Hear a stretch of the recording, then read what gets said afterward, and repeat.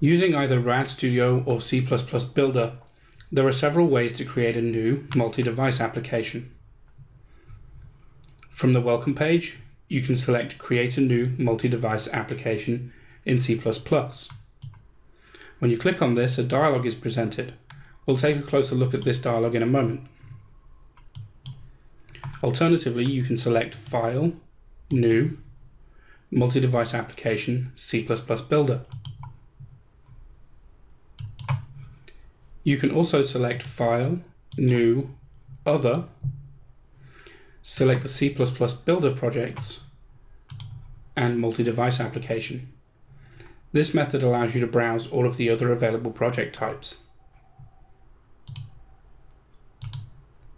Selecting any of these methods will bring you to this dialog. From here we have several options. A blank application provides an empty application template ready for you to begin building your user interface. There are several options which add some initial controls to a blank application, such as header-footer with navigation, master detail, tabbed, and tabbed with navigation. Each of these add useful controls to the default template. The 3D application is a special case. With the 3D application, you can present data in 3 dimensions. We're going to select a blank application.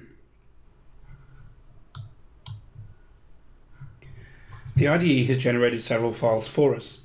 For example, project1.cpp and project1.pch1.h are the main source code files for our application.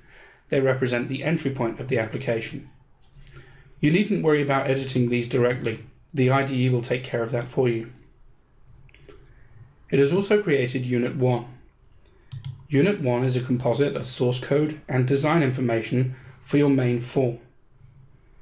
It contains 3 files, unit1.cpp, unit1.fmx, and unit1.h.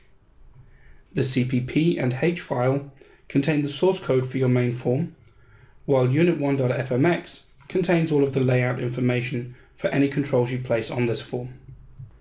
The form designer is showing us the form in the design mode. At the bottom of this designer, there are 3 tabs. We can switch to view the .h file, the .cpp file, and the design file. You now have a blank application ready to begin building your user interface.